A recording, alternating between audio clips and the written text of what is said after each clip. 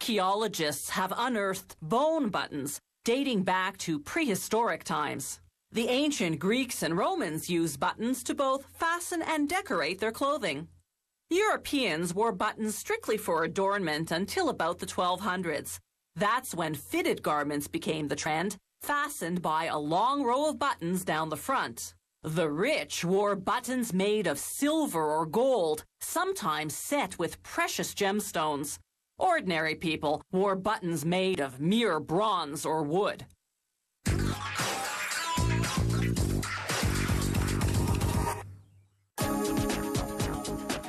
This is another way to make plastic buttons using polyester resin.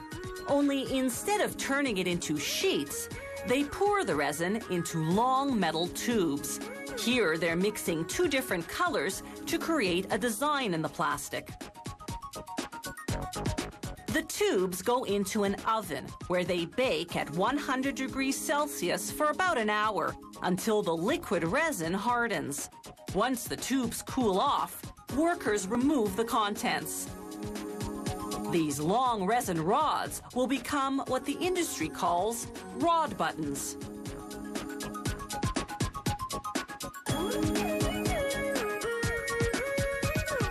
The rods go into a machine called the slicer.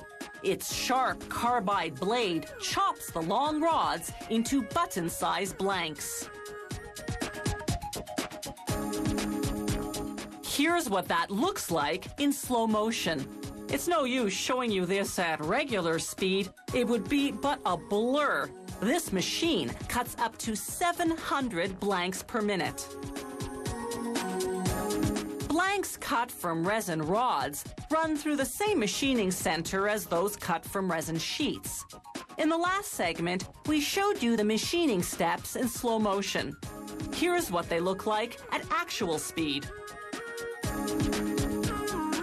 Any type of button can be engraved with a company name or logo.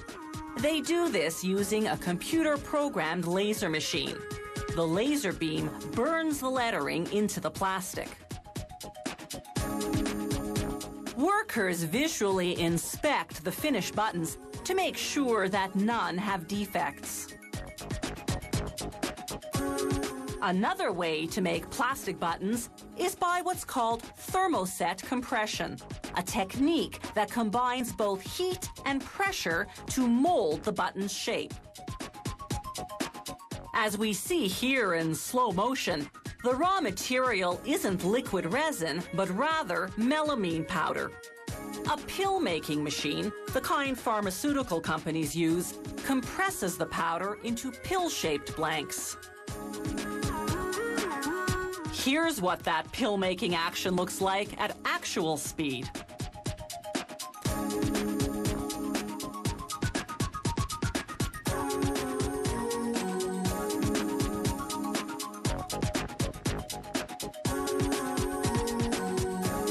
To transform these pills into buttons, workers load them onto a press.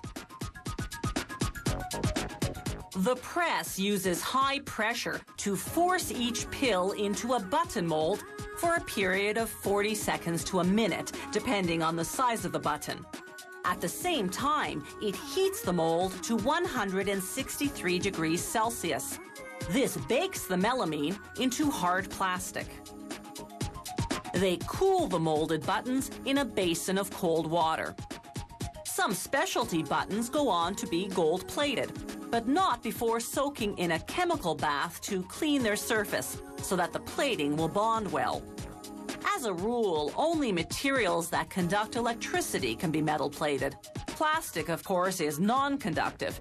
However, this company has managed to devise a way to gold-plate plastic buttons. Exactly how is a closely guarded secret it's not willing to divulge. After plating the buttons in copper, a 12-hour process, they plate them in nickel, which takes just a couple of minutes, and finally in 24-karat gold, which takes just a few seconds. A mere 28 grams of gold is enough to plate 82 kilograms of buttons.